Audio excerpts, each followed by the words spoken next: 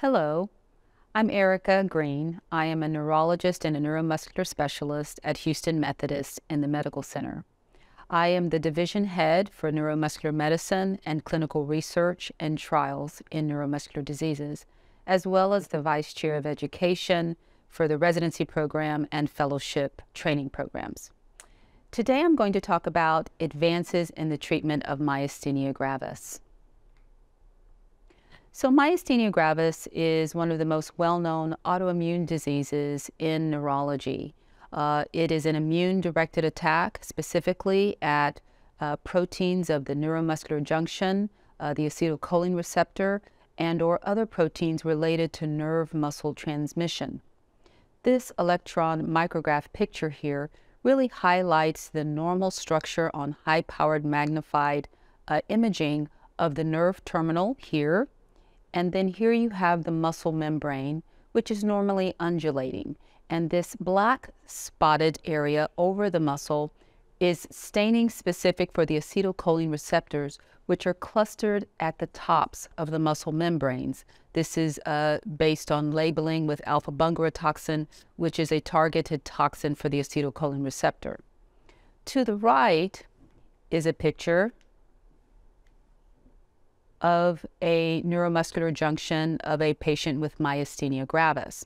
And so this reflects the destruction of the immune-targeted attack towards, for the most part, in most patients, the acetylcholine receptor. And you see that there is lack of this black staining, or very few areas with this black staining, as well as the cytoarchitecture of the muscle membrane is totally disrupted. And so this picture, I think, speaks 1,000 words in terms of, on a microscopic level, the degree of immune inflammatory mediated destruction of the nerve muscle junction. So much has been published, written, described about patients with myasthenia gravis, even going back to the early 1900s.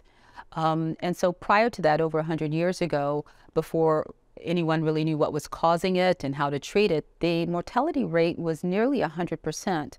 It wasn't until the early 1900s when a group of surgeons, both at Johns Hopkins and the Royal College of London, started doing thymectomies in patients who either had significant weakness, difficulty swallowing, and were found to have enlarged thymuses. This is a primary immune organ which sits right behind the sternum. And they also did this type of surgery in patients who were in thyroid crisis, who also had hyperthyroidism. And they found that in patients for which they took the thymus out, there was a marked improvement in their function and in their strength. It was even better in those patients who also had hyperthyroidism, which is not uncommon in myasthenia patients to have thyroid disease. And when they took out a portion of the thyroid, the patients did even better. It wasn't until the 1960s, however, where we started to realize that there was something circulating in the plasma of these patients that was mediating the pathology and the symptom onset and progression of the disease. And sort of by serendipity noted that patients who were undergoing dialysis for other reasons or lymphatic draining, who also had this syndrome of fatigable weakness, were also getting better. But it wasn't until the Korean War, in which advent of ICU care units really emerged on the scene, ventilatory support became the standard of care as a life-saving measure, that we started to see marked improvement in the survival of these patients. And actually not until the late 70s and 80s did we begin to identify the target that the immune system was actually targeting, the acetylcholine receptor on skeletal muscle. And then therapies started to emerge that really dealt with the immune-mediated pathology or pathophysiology of this disease. Currently now there are over 12 commonly used treatments for myasthenia gravis, and this is just a simple illustration to show how many therapies or categories of therapies that we use, from pyridostigmine, which is really a symptomatic therapy. It causes the acetylcholine, which is the neurotransmitter, which is the ligand for the acetylcholine receptor on muscle, very important for neuromuscular transition, to last longer. So it sort of overcompensates. It stimulates the muscle longer. The rest of the drugs that you see on this table are immune modulating. Of course, prednisone remains a very commonly used drug, very effective, We also have chemotherapy drugs, steroid-sparing drugs such as azathioprine or mycophenolate mofetil. In the past, we've used Cytoxan. And even for patients who have difficult to manage disease, we've actually used tacrolimus and cyclosporin.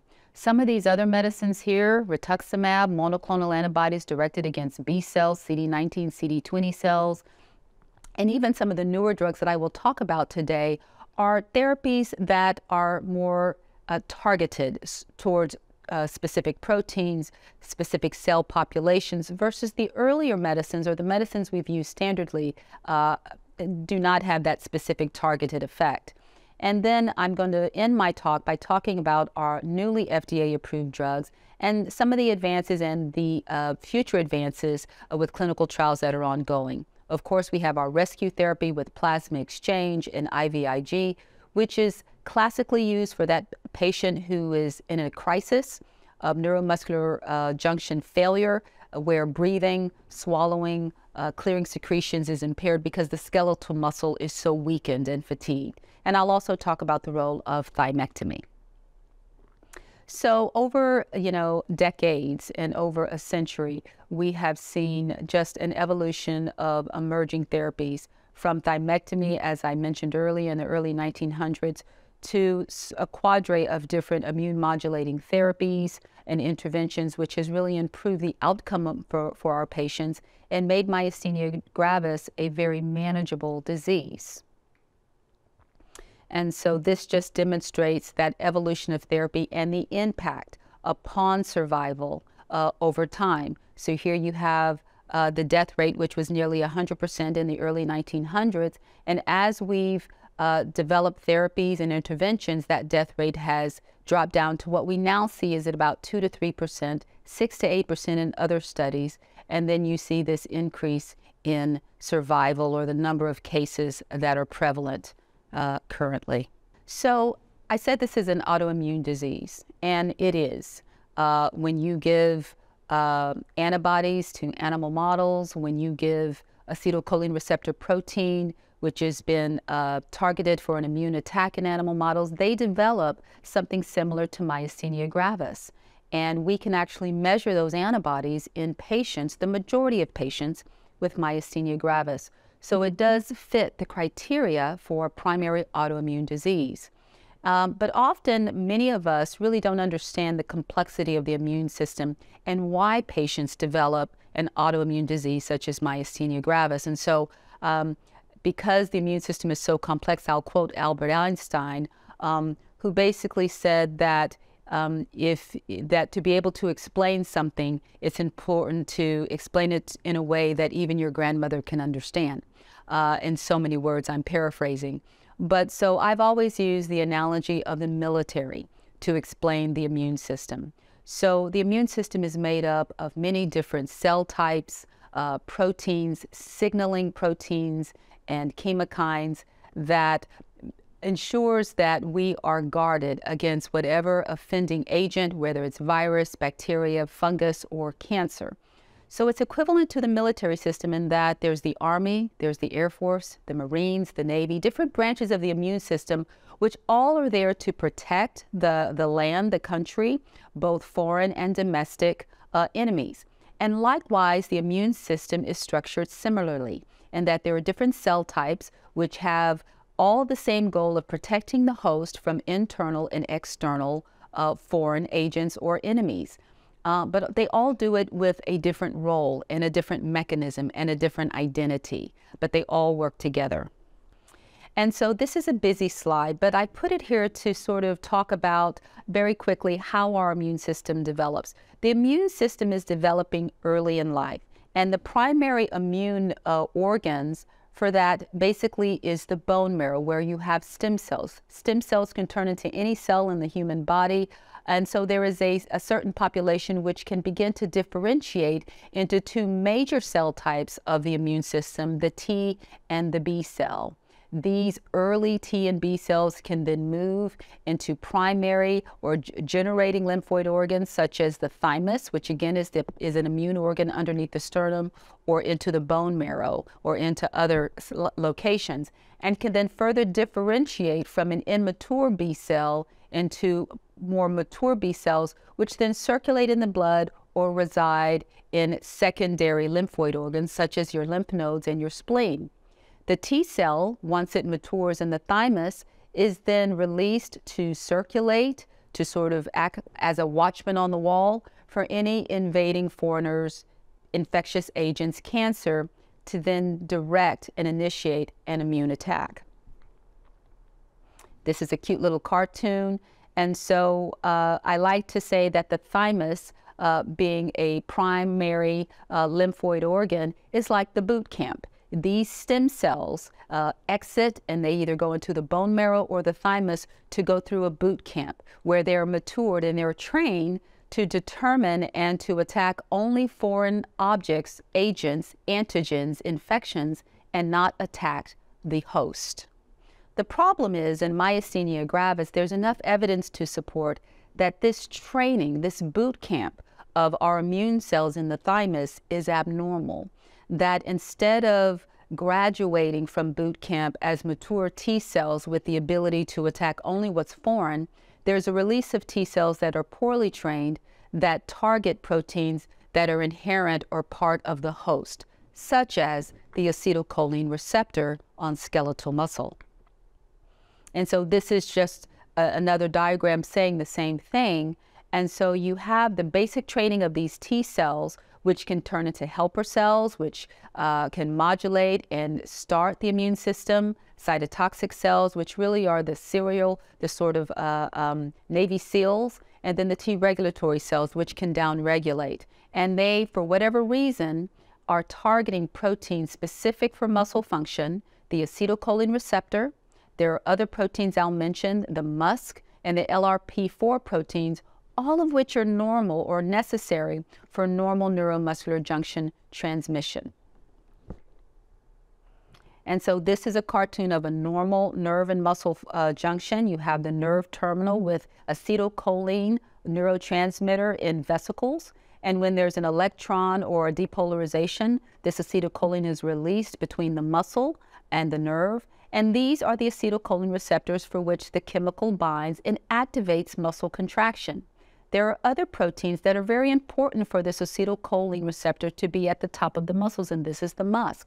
And we now know that many patients who don't have antibodies to acetylcholine receptor have antibodies to MuSK and also have a myasthenia gravis presentation. Just to remind you, this is the structure microscopically of how they all interact. You have MuSK, you have LRP4, which makes a complex, which is interacted by agrin, which comes from the nerve. And this complex is very important for the clustering of the acetylcholine receptors at the top of the muscles and their maintenance and viability.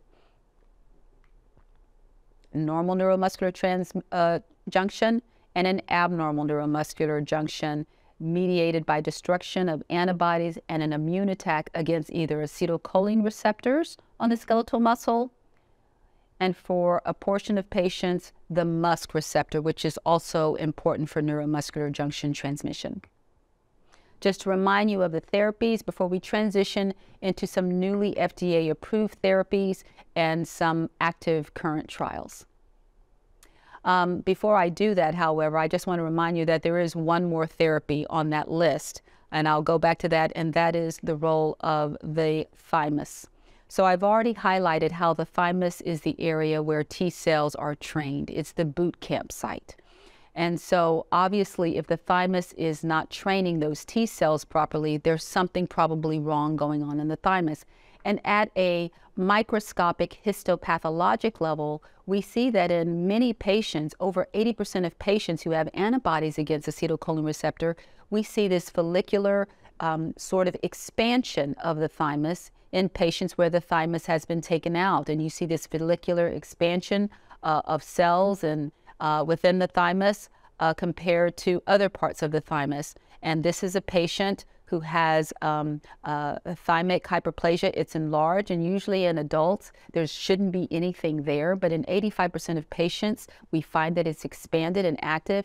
And in a smaller percentage of patients, 15%, we actually often will see a benign or even a malignant thymoma, usually in older males.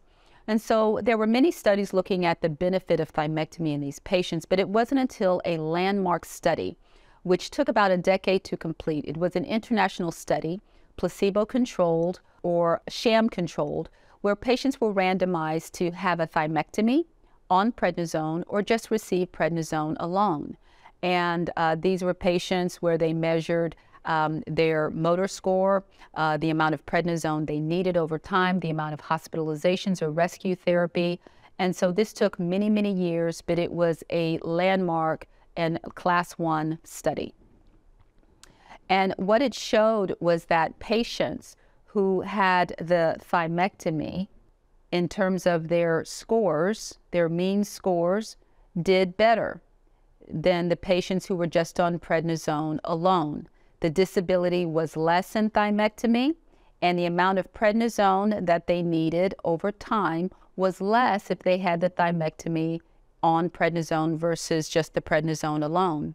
When they followed these patients over a year, 3 years, and now we have data even greater than 3 years to show that the patients who had the thymectomy over time had less hospitalizations, required less medicine, and overall had better ability or functional scores. So the thymus gland is really indicated in those patients who have acetylcholine receptor positive myasthenia gravis, and often younger patients under the age of 40 who have difficulty managing their disease with standard therapy. And some doctors actually do it early in the disease just to improve long-term clinical course. So let's get into some of the novel and emerging therapies. This is a busy slide, but it really highlights again the immune system. Here's that T cell, which should be mature, and it has an antigen cell that presents the foreign protein, and it activates a whole cascade of events which leads to targeted attack. In the case of myasthenia gravis, this T cell can differentiate into different types of T cell lineage, which can then interact with the B cell and activate the B cell to turn into a plasma cell, which then releases antibodies, which are specific in the case of myasthenia gravis to the acetylcholine receptor, or for MuSK, the MuSK receptor. And this mechanism often attracts a protein called complement, which attaches to the muscle and destroys it. These antibodies also circulate. We now know that they continue to circulate by going into endothelial cells, getting cleaned up, and being released back into the system to continue the attack. And I think earlier, with our earlier treatments, we weren't targeting that specific mechanism, and patients would often need treatments to continually target these antibodies, such as potentially IVIG and plasmapheresis, but they would need to come back every 3 to 4 or 5 weeks, probably because these antibodies kept recycling into the system. And so by knowing the immune mechanisms, it's allowed us to identify therapies and test them that are more specific for specific cells, activation signals, and proteins, and even the process of recycling to really do precise targeted therapy with less side effects, and which are equally, if not more effective than some of the traditional therapies. And this slide really highlights some of the drugs that I'll talk about, some of which are being studied that are targeting and blocking this recycling of antibodies, as well as therapies that are upcoming that are targeting genetically engineered T cells, which will not activate the B cells. And then, of course, we have therapies that block the B cells, and we have therapies that are directed against complement. And so these are some of the clinical trials that are targeted towards stopping the recycling of those immunoglobulins. Efgartigimod is number 5, which has been recently FDA approved, as well as drugs that have been studied that are directed at blocking the complement, which deposits at the muscle and causes destruction. So complement is a normal part of our immune system. It's a cascade of different proteins which all activate in a series to basically result in and modulate the immune attack. They're involved in a number of different pathways. And in the case of myasthenia, it's the terminal portion of the complement cascade, C5, 6, 8, and 9, which then come together on cells, on tissues, to create a pore, or what we call a membrane attack complex, which basically lyses or opens up and destroys the cell membrane. In the case of myasthenia, the muscle membrane. And so this is just a diagram showing the same thing, how the protein parts come together to create this pore. And this is electron micrograph of a cell membrane showing these holes which have been punched through by this MAC complex. And so the study and the drug I'll talk about is eculizumab. It was the Regain study. The brand name is Soliris. It is FDA approved in the past few years. And it was a 26-week study looking at the changes in the activities of daily living of myasthenia patients. This study was interesting because it looked not at a primary measure of what a physician measures, but what the patient reports, one of the first studies to do so. And it recruited patients who were not early in their disease, but patients who had had the disease for many years, had antibodies against the acetylcholine receptor, but were already taking 2 to 3 immune suppressive therapies or modulating treatments. So these are patients who were doing okay, but were still symptomatic, possibly still going into the hospital despite taking 2 or 3 medicines. And so this is the data. 90% were taking at least 2 of the therapies I've mentioned in an earlier slide. Half of them had been hospitalized in the past year. 20% required ventilatory support, and yet were still symptomatic based on a tool that we use to measure activities of daily living called the MG-ADL. And so this is the result of the study. And so you see in the red, this is the placebo, and this is the patients who were randomized or to get the drug. And you see immediately within the first 4 weeks, there's an improvement with in the MG-ADL score compared to the placebo patient. At the end of the 26 weeks, all patients were allowed to get the drug. This is the open label. And you see that those who were on placebo who got the drug showed the same steep improvement. And these patients are still being monitored and reported on in the MG registry, for which our site is a site. They also found that there were a number of patients who received the drug who acquired the state or the stage of minimal manifestations of disease, which is really where no one else can tell they have myasthenia, only they can feel maybe a little bit, maybe a heavy lid, but no one else can tell. And in the placebo arm, only 14% reached this level compared to 52% in the drug arm. And then once they went into the open label study, this increased to 60% when you added the placebo on the drug. And of course, the exacerbations, the hospitalizations dropped significantly in the treatment arm, the subjects in the treatment arm of the study. So Ultomiris is a similar drug to Soliris. It's made by the same company.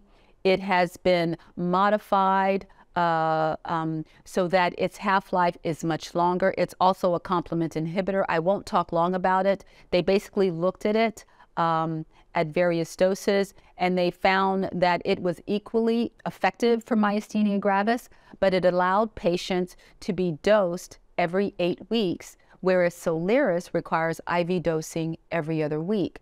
So this was FDA approved last year, and we are now using that and sometimes switching our patients from the every other week formulation to the every 8-week infusion formulation.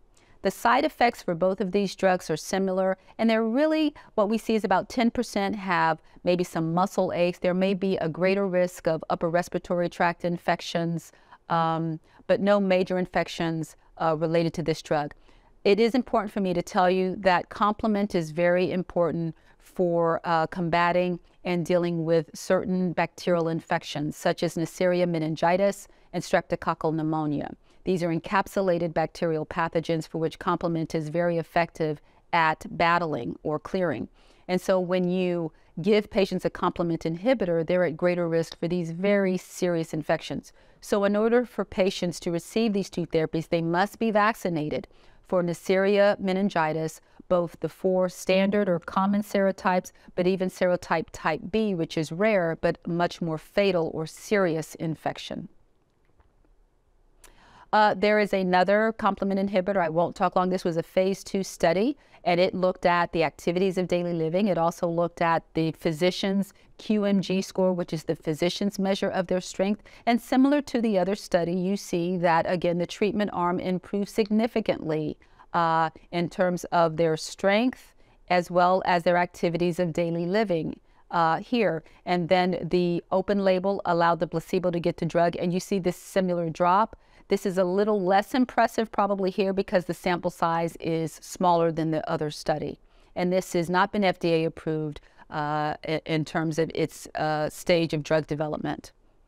And also in terms of minimal manifestation of disease, they looked at 2 doses plus placebo, and there was a dose response effect that more patients on higher doses had a greater chance of reaching that stage of minimal manifestations of disease. So now I'm going to switch to another mechanism, and this is that mechanism that I spoke to you about the recycling of immunoglobulins. So normally, as I said, immunoglobulins are circulating in our system, and the Fc receptor, or the Fc portion of our immunoglobulins, docks on an Fc receptor docked on endothelial cells, and basically gets taken in via lysosome and is bound very tight because of the pH, and basically gets recycled out into your plasma. Very few get degraded. So they the drug companies developed a drug called efgartigimod, which actually competitively binds to these FcRn receptors, these neonatal Fc receptors, so that the immunoglobulin cannot bind, and therefore gets delegated to be destroyed in a lysosomal endosomal pathway, and so you get less release or less recycling of IgG. And so this study, or the ADAPT study, looked at this drug versus placebo in a 1-to-1 study in 167 acetylcholine receptor positive myasthenia gravis patients. It's dosed, basically 4 doses, 4 weekly IV infusions, and then based on phase 2 study, they determined that it was best for patients or their physicians to decide when the next cycle of these infusions would occur because it varies per patient. And so the sort of criteria for recycling would be if they've gone greater than 5 weeks since the last initiation, if their functional score of activities of daily living had gone up to over 5 points, or if they haven't improved at all, if they haven't at least improved by 2 points. This would be the indication to receive another cycle of infusions. And about a quarter of patients were those who were not acetylcholine receptor positive. Some were MuSK positive as well, which is important for that patient population. And so what we know is that the patients, a vast majority of patients, responded with improvement of their MGA-DL score by 67.7% compared to 29% in the placebo group. And then when they looked at the physician measure of their motor strength and function, there was also even a greater difference in the treatment arm. And so if we go back to that minimal symptom expression where only the patient can feel it and no one else can really detect it, you saw that a vast majority of patients receiving efgartigimod achieve this state. And so just very quickly, what they found was that there were a percentage of patients who didn't respond with the first set of infusions. But when they went to the second set of infusions, 5 weeks later at least, they found that an additional almost 40%, about 36%, achieved significant benefit from the second infusion, which tells us as practitioners that if we start our patients on these drugs, it may be necessary for a percentage of us to wait to the second round of infusions before we determine if it's beneficial or not.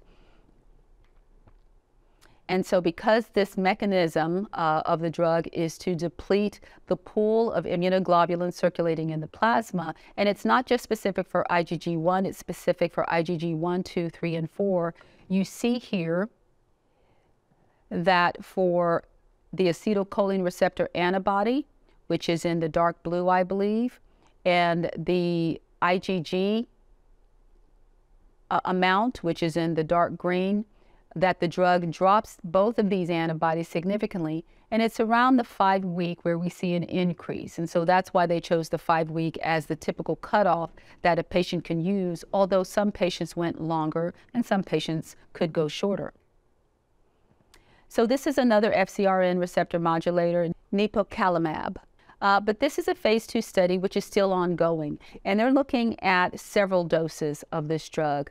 And some of the phase 2 study data that's been released shows also a significant improvement that seems to be either dose dependent or frequency dependent between the first set of infusions versus the second set of infusions. And so we're looking forward to the results of ongoing studies, and possibly we'll have another drug FDA approved in the next couple of years as they complete a phase 3 study.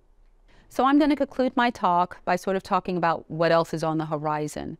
There is a phase 2 trial which has started and is now recruiting sites looking at genetically engineered CAR T cells. Now, CAR T cell therapy has its roots in oncology, where T cell receptors are attached to genetically engineered chimera antigen receptors. And so it's genetically engineered so that the T cell receptor is specific against a specific target. In cancer, it's against cancer. But in myasthenia, this trial is looking at engineered CAR T cells that are specifically directed against those B cell plasma cells, which actually develop the antibodies. And there's also some work looking at subcutaneous immunoglobulin for mild to moderate exacerbations of myasthenia gravis. So in conclusion, there have been many recent advances, including targeted immune therapy, that has changed the clinical course for many of our patients who before had to sort of be at peace with living a less than normal life. And so it's given some of our patients the ability to return back to things and activities of living that they had otherwise given up on. I think future advances will include identifying novel therapies for use in crisis, as well as we will be challenged with all of these emerging therapies with the cost of these drugs and the coverage for them. Currently, we're dealing with that in our clinical practice, but so far for the majority of patients, they've been able to access these therapies. I think the role of flexible dosing is going to be very important, as we can see from the efgartigimod data, where patients can individualize the frequency of their dosing, maybe even in the future the dose of their drug. And so with that, I will conclude my talk. I thank you for your time, and thank you very much.